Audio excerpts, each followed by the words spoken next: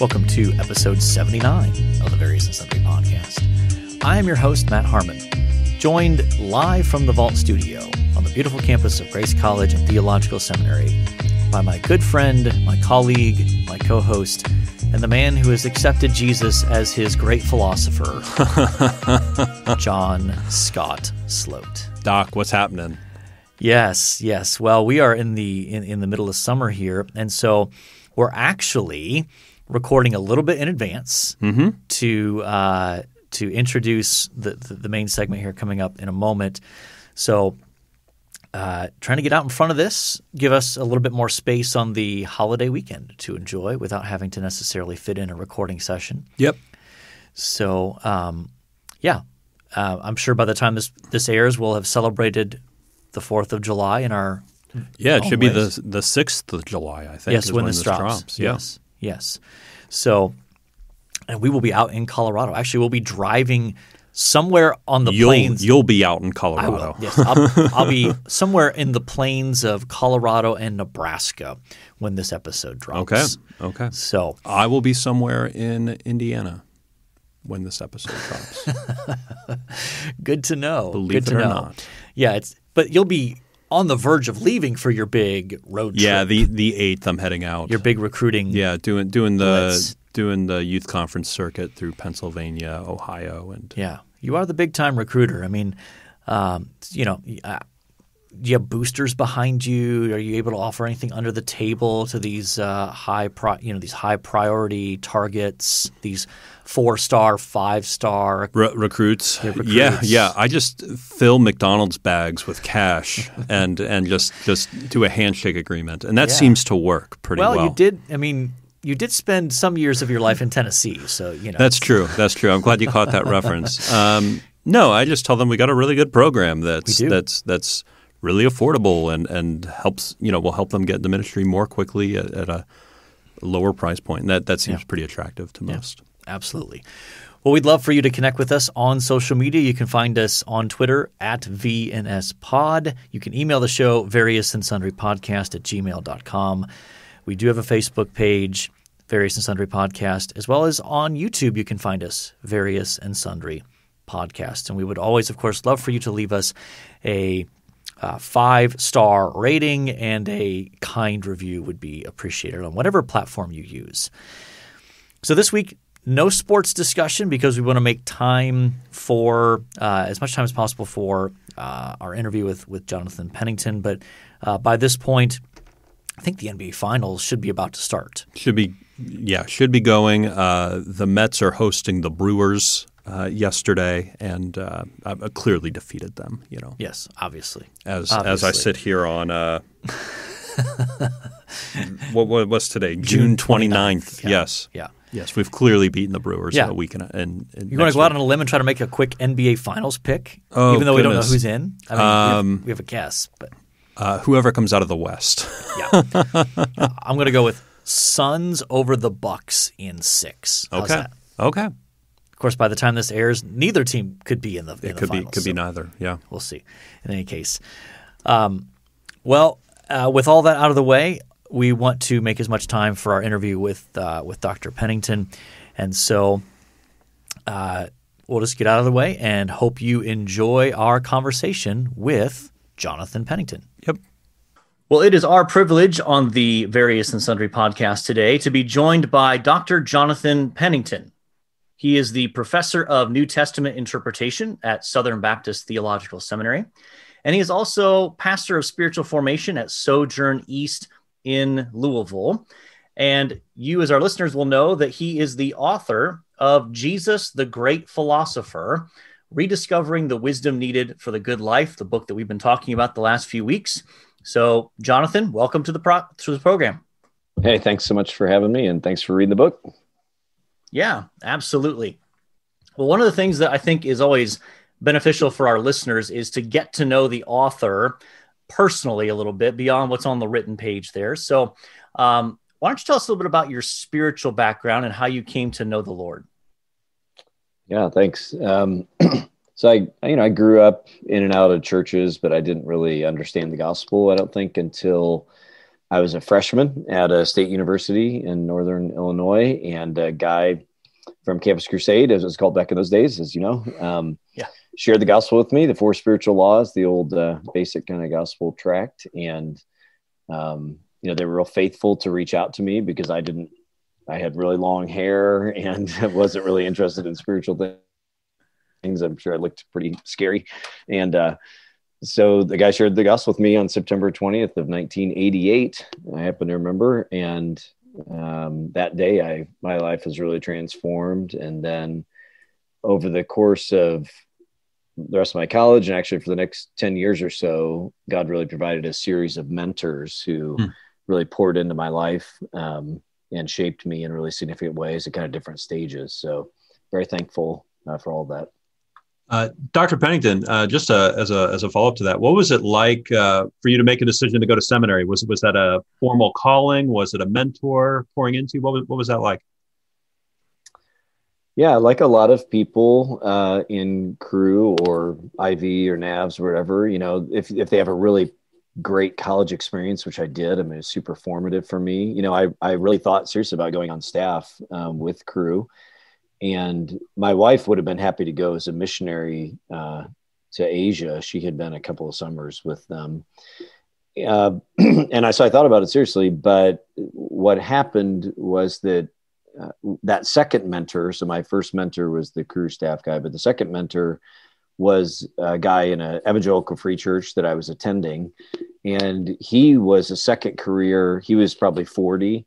And he had gone back to seminary at Trinity in Chicago. And so he's kind of a second career guy. And he really started to mentor me. I ended up living with his family for a little while.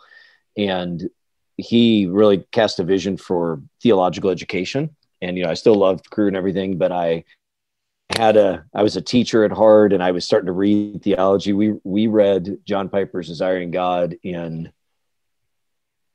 I would say, I don't know what year that came out, 90 or 91, the year it came out. And it was like, I had no idea what it was talking about, but the guy had been going to the Bethlehem Pastors Conference started this like little thing. And this guy was one of like the original guys that went to it. So he was really influenced by Piper. And so I just began to read theology a little bit more and thought, oh, wow, there's just a little bit more than I was getting in crew or crusade. And so I kind of faced a crossroads. Should I go to seminary or go on staff? And after we ended up working in the corporate world for a couple of years. I ended up going to seminary in Chicago. So it was, could have gone either way. But one of the cool things and how I've known Matt over the years is that after I finished my PhD, I called Crusade up and said, because I knew a lot of the people there, and just said, hey, is there any way I can, give back and use my, gifts and education. And so I started spending our summers with crew at the National Staff Training. And those were some of the most formative years. So Crusade influenced me like majorly at the beginning of my spiritual journey and at this crucial beginning of my professor journey. I would say those summers with Crusade were just as important as my PhD, honestly, in terms of just learning to relate to students, make sure I could translate my scholarship into teaching and not just kind of stay up in the academic world. So I'm very thankful to Keith Johnson and the other guys that really influenced me. So yeah, it's a great question. Thanks. Yeah. And that's really where you and I kind of got to reconnect, Jonathan. We actually met. That's right. We were at Trinity. That's right. Yeah. And we met in Don Carson's advanced Greek grammar class. Yeah. Sorry, I forgot that. Yeah, you're right. Yeah. I just had a shiver down my spine. Yes. We both survived. So that's something we can put on our CV, I guess. Totally. I just found my paper. So I had done an independent study with him, probably my third year of seminary or something, that became crucial for my dissertation, my PhD application proposal. Mm-hmm. And I found the paper, and because I was moving offices, and it's just funny to see that and remember. Yes. So yes, but very similar experience in my own life there. So, well, let's talk a little bit about Jesus, the great philosopher. What was the sort of the impetus behind writing this? What were some of the things that led to you wanting to write specifically on this topic? Yeah. Yeah. And it really, really was a journey for me. And it's kind of fun to look back and see how things have developed. So I did my PhD with Richard Bauckham studying the Gospel of Matthew, and I'm very thankful for that for a million ways. Like I didn't really even know that I was going to go into Gospels per se originally, but I'm very thankful. So then I ended up teaching the Gospels a lot at Southern and in churches everywhere, and a lot of Matthew. And that kind of naturally led to working a lot in the Sermon on the Mount. And so for many years, I taught a class just on the Sermon on the Mount in addition to Matthew and Gospels in general. And when I got into the Sermon on the Mount, I really quickly realized I had no idea what I was talking about, and that it was a whole world of scholarship, and more importantly, a whole world of church traditions that for which the Sermon on the Mount was really crucial. And so I eventually, after about 10 years of teaching that and preaching it and all over, I eventually wrote a commentary called The Sermon on the Mount and Human Flourishing. And that really reflected a lot of studying that I had done, trying to understand how the Sermon on the Mount sits into the, not only obviously the Jewish and biblical context, which is obviously really important to the New Testament, but also a context that we as Protestants, and especially people in the last 100 years or so, have not known as well. And that's the more classical Greek and Roman context, and particularly the philosophical context, which, sounds really weird. And for people that have never studied ancient philosophy, that sounds really weird. Even as the title, Jesus the Great Philosopher, sounds really weird, probably. But what I came to realize in my teaching and preparation for writing that book was that in the ancient world, philosophy was really, really important. It wasn't kind of what it is today, which is pretty esoteric and abstract, and but it said philosophy was more like Oprah and Jordan Peterson, and maybe Jordan Peterson's the closest thing, or Malcolm Gladwell, or you name it. There were the philosophers that we know their names famously, Aristotle and Socrates and Seneca and others. They were really whole life people. They were trying to teach people how to live well. And so once I understood more of that world, it made a lot of sense of the Sermon on the Mount, and including particularly certain ways that Jesus says things, like him talking about flourishing, and which are what the Beatitudes are about, and other key ideas in the sermon. So that, as I would teach on the sermon and preach on it and teach on it, you could just tell, I could tell that it had really impacted my life. And you could tell that people were really like, wow, that actually makes sense. I see what you're saying. And so it just kind of was the natural thing to say, I need to look at the whole Bible this way and pay more attention to the wisdom traditions in the church's history and in the Bible, and how really the Bible is doing what the rest of the Sermon on the Mount is doing as well. It's casting a vision for a way of seeing and being in the world that is centered in God. There are not, I'll stop because you probably want to ask another question, but there's a whole bunch of books that influenced me, people that influenced me to think this way. But that's kind of how it came to be. So. Yeah. Dr. Pennington, one of the things you touched on there was human flourishing. And before we got on the Zoom call, I just Googled your name and human flourishing. Found an article you wrote on a biblical theology of human flourishing Long time ago. I think it was the Institute of Faith, Work, and Economics. Yep. That was wonderful. I was wondering, how are people responding to that message of human flourishing? It does feel like in maybe our slice of Christianity isn't often talking about that topic. How are churches, how are lay people responding to that? Yeah, thanks. Yeah, really well. And in fact, I think it's becoming more common now, and whatever small part I've played in that, I'm thankful for. Yeah, that IFWE article was an early stab at that for me. I think there's a video out there of me lecturing on it at Southern too. So that was early, and that was reflecting, like, I was starting to see a bunch of this stuff come together. That was before the book.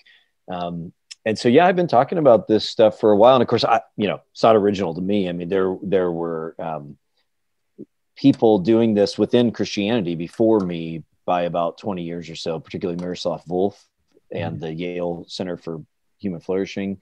There's a Harvard one now as well that I actually sit on the kind of subcommittee board for. And so there have been Christians that have talked this way, but evangelicals not as much. And I think maybe I've contributed to that discussion a little bit.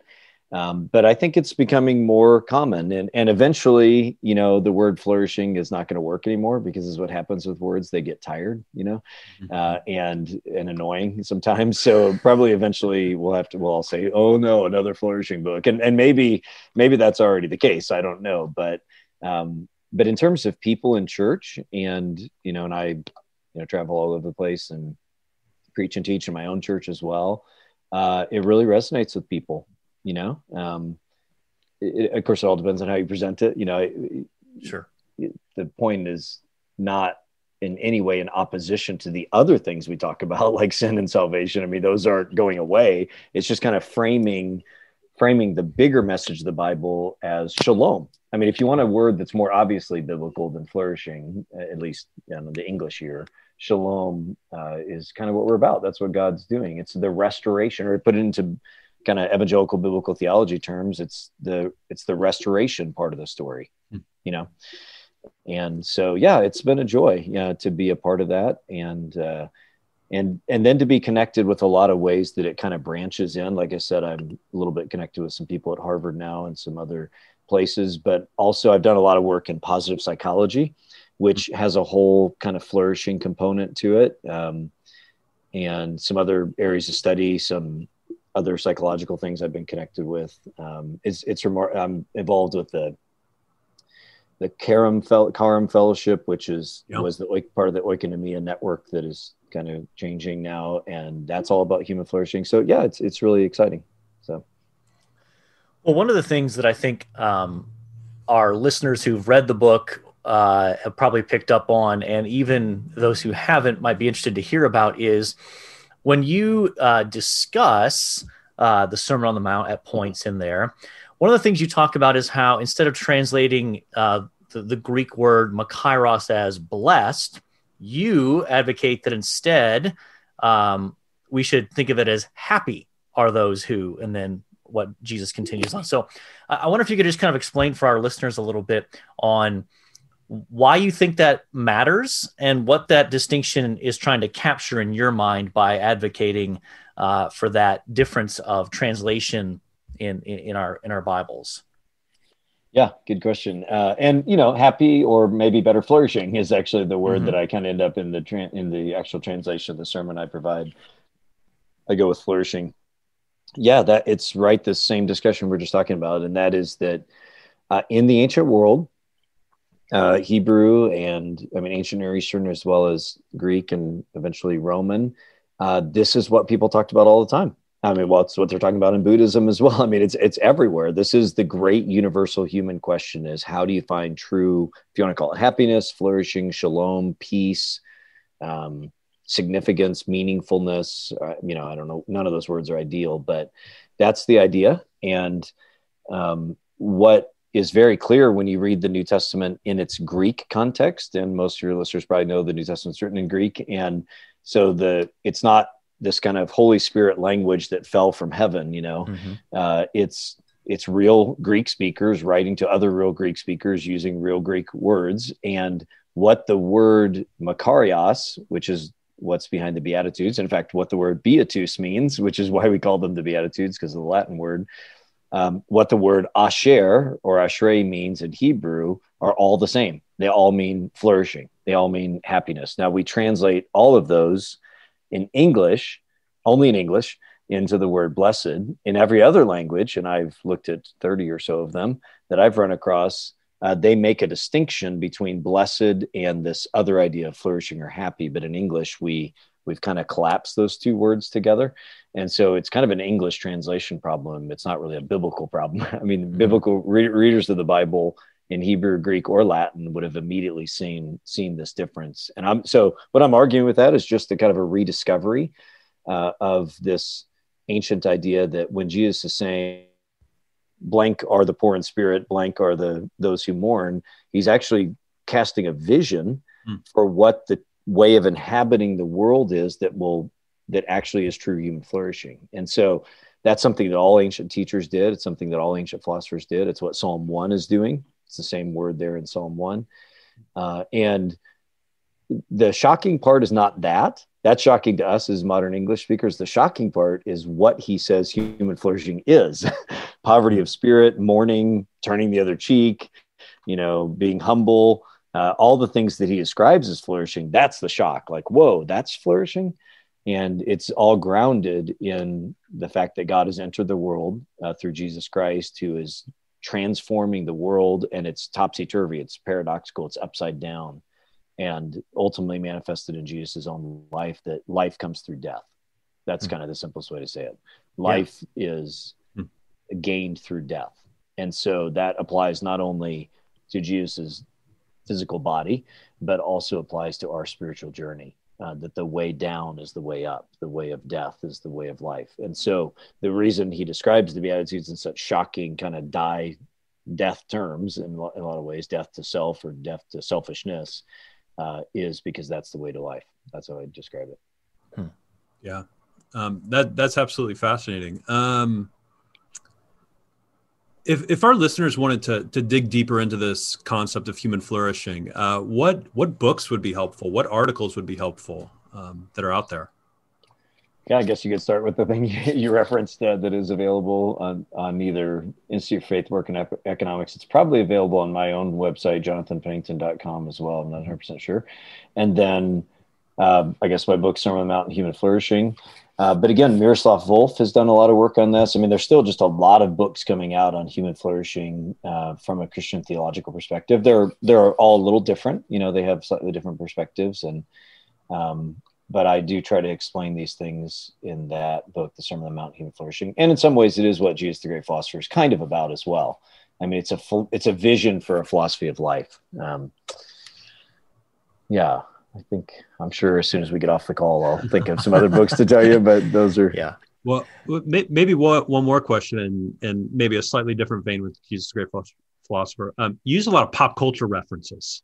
What were you doing a lot of research for that, or were these just natural in your Netflix rotation? Like, what was that like? Like My Little Pony? Come on. Oh yeah. Friendship is magic. If you read that far in the book, I guess we'll find it. Maybe you haven't gotten there yet. Yeah, I hope it doesn't feel unnatural or contrived. I actually just read very widely, and I'm just interested in a lot of different things. And it's also really nice to actually have adolescents in your house. I've got a couple high schoolers, couple college students, couple out of college. And I've thought to myself many times, in 10 years, it's going to be hard to stay up on stuff. Right? I could decently stay up on stuff just because I have good relationships with my kids and I talk to them about stuff. And I'm sure there's a bunch I'm missing. I'm sure they would go, "You are so out of touch," but it does help me kind of keep up on things a little bit. But yeah, I read a ton of novels constantly. I don't watch a ton of stuff, not because of any kind of principle, but just because I don't have a lot of time and I fall asleep all the time when I watch stuff. So I've begun a lot of movies and begun a lot of shows, but yeah, I don't know. I mean, the only intentional part of that was that Jesus the Great Philosopher really reflects a shift in my calling, or at least a lot of my life energy, that it happened when I was turning 50. So about a year and a half ago from now. And that is just a kind of a third stage of life thing for me that happened, where I'm like, okay, I'm happy with my life. I'm happy that I'm recognized as a scholar or whatever else. But I really want to give my last phase, hopefully 25 or 30 years still, hopefully, but I want to give that to making sure that I can translate my scholarship into accessible and transformative material for people. And so that there was an intentional change in my writing style.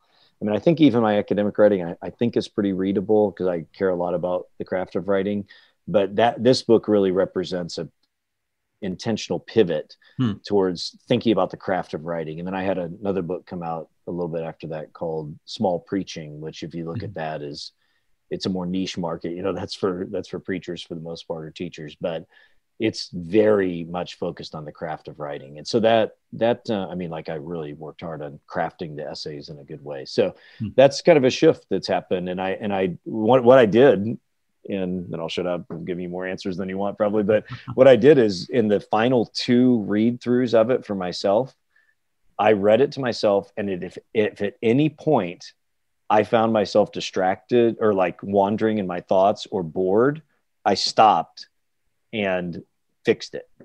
So I just thought, I mean, if I'm bored reading this, if like I'm wanting to skim a page or something, then a reader for sure is going to want to. So at any point I felt myself losing interest, I would make sure I either cut out a bunch of stuff. That was part of what I did, just made it not so long-winded, or I added an illustration that was significant. So that, I hope that it was effective that way for you, but that's why there are a lot of references to interesting things, I think. So.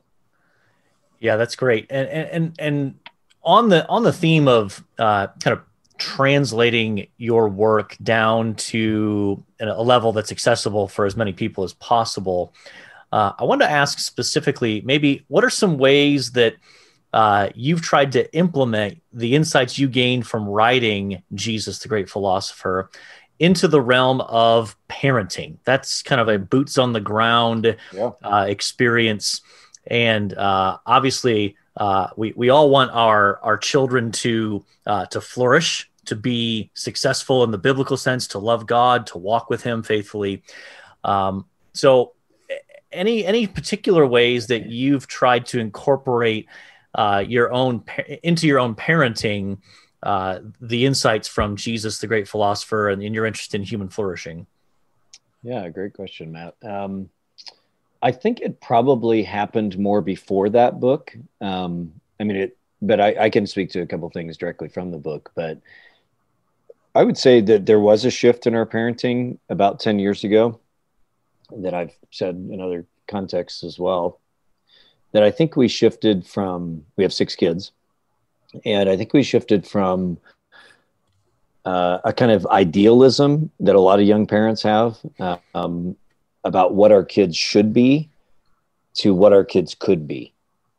And a real pivot that happened for us 10 or 12 years ago, which was a function of just our own maturity, becoming more self-aware, becoming more psychologically aware, kind of growing in emotional intelligence and things like that, and just a lot of idealism breaking down, which happens in your late 30s and especially 40s, which was really good for us and needed. I had a lot of idealism that was a little much. And so just really starting to think about how God has made each kid and rejoicing in that and letting them be different and not kind of forcing them into any kind of emotional or other kind of expectations, and really focusing on trying to help them learn to enter into the fullness of their humanity. Now, I wouldn't have said it that way 10 or 12 years ago, but that's how I'd say it now. That is a function of continuing to work on human flourishing, just a lot more concentration on human development, and that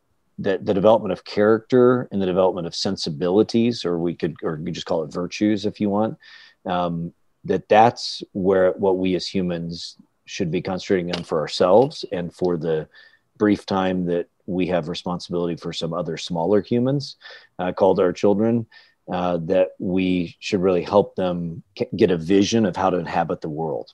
So that is what eventually kind of gets incarnated in Jesus, the Great Philosopher. The book is all about how to learn to inhabit the world in Christ's way. More specifically, I'd say the chapters on the emotions in Jesus, the Great Philosopher. So as you may have talked about in the podcast already, the first half of the book is kind of the story of how the Bible is a piece of philosophy for life. And then the second half applies it to 3 of the biggest philosophical areas: emotions, relationships, and happiness or flourishing. And, those emotions chapters, those have really borne a lot of fruit in my own life and other people's. I mean, I've taught on that all over the place now. And I learned so much in preparing those chapters and writing them, that really solidified and challenged a lot of thoughts about what our emotions are and how important they are, and also how they can be educated over time. And that, I think, has increased my emotional intelligence, I guess, just for myself and for relating to my children as well. So, I don't know, maybe you'd want to follow up on that, or I don't know if that's a sufficient answer for you, but. No, I think that's helpful. I think maybe the only sort of indirect follow-up would be how has it shown up in your ministry, in particular, maybe in your pastoral ministry? how some of these insights, or maybe not change of views, but even just your own personal growth in these areas and understanding them, how have you seen that work itself out in everyday sort of pastoral practical ministry? Totally. Yeah, a lot. Again, a focus on virtue and a focus on human development, and a deep commitment that God's work in us, the triune God's work of the Father sending the Son and the Spirit's ongoing work, is very much about developing us to be the restoration of the image of God in us, which is the restoration of humanity. The book of Hebrews is, it's becoming more and more meaningful to me. I mean, in fact, right now I'm teaching it in the men's Bible study I lead at our church, and just so struck by how much of it is about human development. That Christ is the pioneer of a new way of being human in the world, as the God man alone can be. He's the second Adam who pioneers this new way. And so that marks a lot of my ministry in one-on-one meetings with people. I mentor a bunch of men too, as well as preaching. That's a really important, it's a category and a grammar with which to talk with people about their growth in Christ, is the being restored to flourish as a full human. I'd say the other thing that has really, I think I just lost it. I was thinking of something, but I guess in my preaching, this is something we talked about at our church before already, but I've really put a lot of emphasis on, and that is what we could call the transcendentals of truth, goodness, and beauty. So if you were to hang around our church for a while, there's two of us that preach, and then I'm part of the leadership team. One of the things that the other preacher and I talk a lot about are truth, goodness, and beauty, and especially beauty, and that idea that what we're really seeking to do in the church is to build something beautiful and invite people into God's beautiful ways. And that's a very philosophical, most people don't realize that, but that's a very philosophical way of thinking that I find very rewarding and really resonates with people. I mean, I can't tell you how many people have come up to us, usually after a while, because it's different language for them. But after a while, they'll say, I knew there was something about this church and the preaching we really liked, but I knew it felt different than what they usually hear. Not that the doctrines are any different. It's more the tenor or the timbre. And it's really the emphasis you guys put on beauty. So that I think is being resourced largely by all of this discussion we're just having for me. Excellent. Yeah. Well, I could talk about beauty and Jesus the great philosophy all day, but I think it's a time to get to the important things. Let's talk cars, coffee, and theology. All right. Maybe for our listeners who haven't heard of it, would you mind outlining what that is and your role in it? Yeah. Thanks for bringing it up. So obviously, Seinfeld changed the world again, as he did back in the 90s, but he changed the world again whenever he first started his Comedians in Cars Getting Coffee. And like a lot of people, I enjoyed watching those episodes. Mm-hmm. And also, it spawned a lot of other people thinking, yeah, this is kind of a fun way to do it. And so for me, it did really, I don't know if you've ever read Austin Kleon, Steal Like an Artist, it's very, all creativity is creative stealing, really. And so mm-hmm. I don't feel any remorse about, stealing from another artist. That's what artists do. But for me, it really was the perfect combination of a bunch of things I already love. I do have an old sports car that I love to tinker around in. And I also love to just talk with interesting people about their books. And I've been very blessed over the last couple of decades to just get to know a lot. I just know a lot of people, and I know a lot of really interesting, intelligent people. And so I just thought I could easily do this. And so I just started, it was a couple of years ago now, maybe a few years ago, and just started recording conversations in my car with other scholars and writers. And I think there are 23 episodes out there now. We did a season 1, and it was a ton of fun, and then a bunch of others. And it's been, I think relatively interesting to people, or relatively popular. And then COVID hit. And of course, one thing probably you shouldn't be doing is driving around in a car with somebody for quite a few months. So it really, and like a lot of people in my life, was disruptive, but only in the sense of kind of like some habits. I mean, we didn't face any serious illness or anything, so I don't want to be inconsiderate of greater suffering that people faced during that year. But for me, it was really disruptive of a lot of habits I'd gotten into of productivity and writing. And so we have 23 episodes out, but we haven't released one in quite a while. And even though we're kind of past COVID, I just haven't gotten back to it. So, but I hope to have a season 3. So if you go to YouTube and just type in Cars Coffee Theology, or you can we have a website as well. And there's some super fun episodes on there. I think probably the most popular one still is with Tom Schreiner, which has a ton of views. Where he got tea, right? He got tea in that episode. He got tea in that episode. I think it might have even been the first episode, was it? I can't remember now.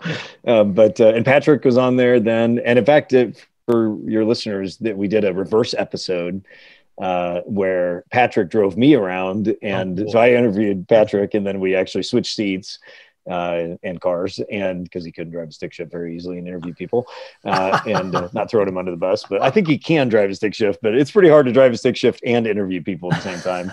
And so we switched to another car, and we drove around and talked about Jesus the Great Philosopher. So some might want to hear some of that discussion as well. But yeah, thanks for bringing it up. It's been really just a fun side thing for me, and I really do want to get back to it because there's a bunch of people I'd still like to interview for that. So. And then what on the coffee end of thing, what is the best coffee shop in Louisville? Because when I was a student, I would see you at Vint pretty regularly, doing some sort of work from time to time. So I was curious, what is the best coffee shop in your opinion? I didn't really go to Vint that often. It must have just been a happy providence, and not super often. Maybe a long time ago, but maybe, yeah, I don't know. We have 2 amazing coffee shops that both have roots originally in our churches, actually in the Sojourn churches, but one is Sooner Goss and the other is Quills. I don't want to make any enemies here and say which one's better. I go to Quills way more often just because of locations. They opened one in between my house and the campus. And then there used to be one before COVID they opened one in a brand new library that I wrote most of Jesus the Great Philosopher in, actually. But that closed when the library was closed for a year. So Quills is where I go the most. But Sooner Goss is really, really good as well. So we're super blessed in Louisville with great coffee. So, yeah. Well, Jonathan, you're a very prolific author and writer, so I know you're always working on multiple projects at any given point. So why don't you tell our listeners what some of those projects you're currently writing on, and just kind of give us an update on your current interests. Yeah, thanks. I am embarrassingly overdue on the Pillar commentary on Matthew. Well, I wasn't going to bring that up, but Carson in fairness, the editor of that series, who shall not remain nameless, Don Carson, is also notoriously late on some of his own projects. Thank you.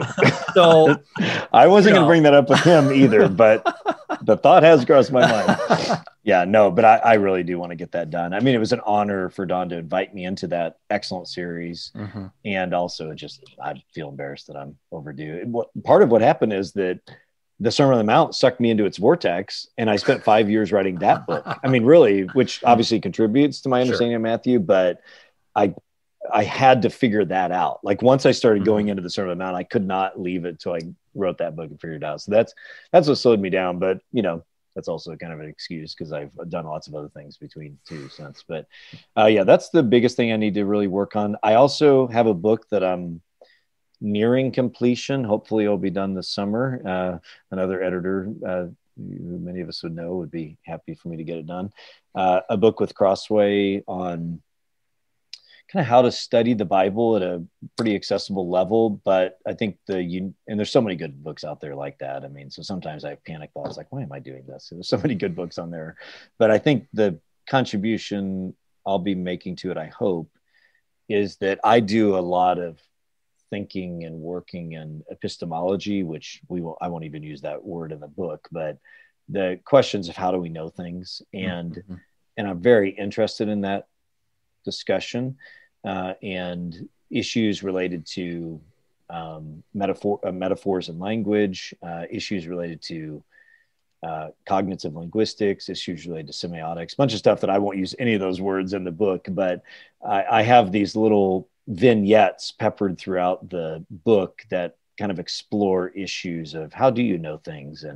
And so I'm pretty excited about that book. Hopefully be done with it this summer. And then I have some other contracts that are out there that aren't overdue yet. That I'm hoping, this is just, raw here, but I'm hoping, so I need to write another book kind of to follow up on Jesus the Great Philosopher.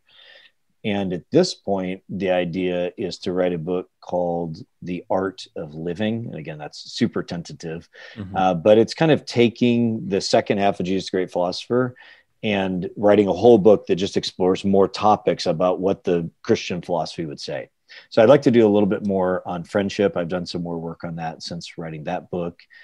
Just this weekend, I was in Dallas, and one of the talks I gave there was on vulnerability, kind of taking some of the Brene Brown stuff and going farther with it kind of biblically.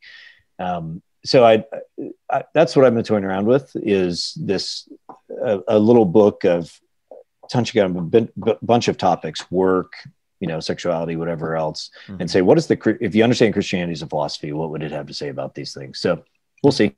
Okay. If we get to that. Yeah. Very cool. Excellent. Well, this is sort of the last question here, but if our listeners just want to kind of keep track of what you're doing, what are some ways they can connect with you or kind of follow along and keep tabs on what God is doing through you and what you're interested in? Yeah, thanks. So I do have a website, jonathanpennington.com, that I pay my daughter to maintain because I don't have time to maintain it. That is actually run by a nonprofit ministry that I am a part of called Human Flourishing Ministries. So, I mean, I am the ministry, but I mean, it's an official ministry incorporated in Oklahoma. And so that actually runs Cars Coffee Theology, jonathanpennington.com. And then also, we call it the Human Flourishing Podcast. So there's some other podcasts called Human Flourishing, so you have to find the right one, but we keep it maintained with all my speaking, all the sermons I preach, either at my church or other churches, and then various lectures and talks I give other places. So, if somebody wanted to find the podcast, Human Flourishing Podcast, you could kind of keep track of a bunch of stuff of speaking engagements. So, okay. And you are on Twitter too. I am on Twitter. I was just talking to my daughter about it today. Like, is this, I mean, I stay out of everything. I don't get into any controversies, but Twitter is not a very happy place. I realize, I mean, I'm happy on there, but most people aren't happy on there. And so, so that's probably the place where I'm most active in social media. So Dr. JT Pennington, I think is what it is. There's also a Facebook page. It's kind of generational, and I see it in my house, Facebook, a little younger Twitter, a little younger Instagram, and then my youngest, it's TikTok. So the only of those I don't have is TikTok. So knock on wood, I don't think I'm going to have a TikTok account. So we shouldn't expect any dancing videos from you coming out on TikTok. Okay. But I may eat my words. That may be, I'll have to come back on and apologize that I am now a huge TikTok star. But so I am on Facebook, Instagram, so Instagram as well, and Twitter. Probably, but for whatever reason, I'm most active on Twitter. Probably. Gotcha.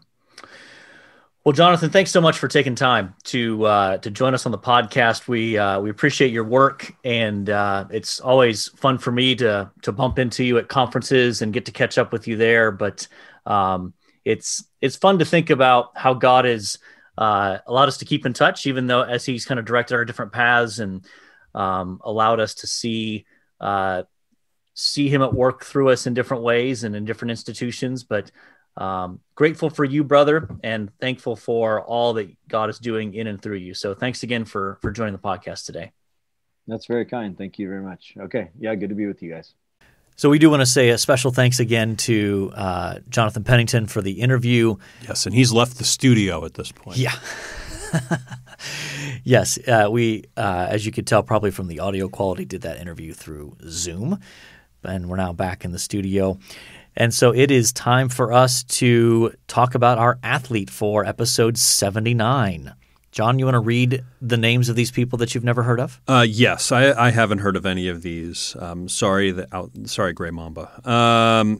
Rosie Brown was apparently a male who played offensive tackle for the Giants. A safe assumption, yes. Yeah, I mean offensive tackle. That's a big fella. Harvey Martin. Yeah, from 53 to 65. So we're digging back into the archives. Yeah, with Rosie here. Harvey Martin. Yeah. 70s and 80s. 73 to 83, defensive end for the Cowboys. I do remember him a little. A little bit. Okay. Bob the Greek St. Clair? No, the Geek. Not the Geek. Yeah, no, he's not Greek. Well, I was about to say, with a name like St. Clair, probably not Greek. Anyway. That was going to be my next comment, but you're right. It says geek, not Greek. I just read it too quickly. Yes, an offensive tackle for the 49ers from 53 to 63. And then why the geek? Any idea? I don't know. That was just on the webpage. I'm just reading what's on the internet. It's got to be true. It's on the internet. So okay, and the Ohio State. Yeah, Ryan Pickett was a defensive tackle and nose tackle for Ohio State from 98 to 2000 and had a pretty long NFL career, 2001 to 2014, Rams, Packers, Texans. So pretty. You play 14 years in the NFL. That's impressive. Yeah, these are my prime football watching years. I recognize Ryan Pickett. So out of these names that you either barely recognize or don't recognize, which coin flip are you going to go with here? Well, we could go – so there's a couple schools of thought here. Rosie Brown for the name. Yeah. Harvey Martin because you've heard of him. The Geek St. Clair because of the Geek. Yeah. Or Ryan Pickett because we know who he is. Yeah. So I didn't really narrow it down for us. You really didn't. You kind of talked us through the options again. Yep. And reasons. Yeah. So I'll leave it to you. I mean, I'm probably going to default to Ryan Pickett just because he's more familiar. And in fairness, a 14-year NFL career is nothing to sneeze at. So you want to go with that? That's fine. Okay. Yeah. Ryan Pickett it is. One thing you liked. There's a new ice cream shop in Columbia City last year or so called Moo Over. Okay. And it's non-dairy ice cream for the most part and some sugar-free options as well. Do you know if my doctoral mentor Doug Moo is in any way involved in this? He could be a angel investor of some kind. Okay. I doubt it. I do too. But I think he likes ice cream. So yeah, but it's pretty good. Surprisingly good for dairy-free ice cream. Okay. Well, for me, I'm going to go with a book. Again, during the summers, do a lot of reading. This is a fiction book. It's called Mr. Penumbra's 24-Hour Bookstore. Wow. Which is a fascinating book. It's one of those things where I found it on Scribd. It's I had enjoyed some Frederick Backman books, and underneath it's like, if you like that, you might like this kind of thing. So it's kind of a quirky fiction story about a 24-hour bookstore where a clerk works at, and there's this interesting secret society that comes in to get books and crack a code, and just interesting. Yeah. So, well, we have not really talked much sports. Nope. We did have a fascinating interview with Jonathan Pennington, though. Yeah, that was a lot of fun. And we listed off several athletes that you've never heard of. Nope. And you've barely heard of. And me, I have barely heard of them. But, think of this as an educational piece of our program. We got a little pushback on social media about – not pushback, but just noting I've never heard of many of these people. And so – In fairness, we're at number 79. I know. We're digging through the offensive and defensive line at that point. And apparently, I did look.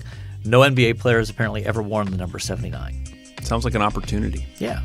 So when we get to the 80s, we're going to get some wide receivers. That'll be good. That should be a little bit more productive. So in any case, I think we are ready to call mission accomplished. Yep. All right. So all that's left to say at this point is, until next time, the Lord bless y'all real good. Later.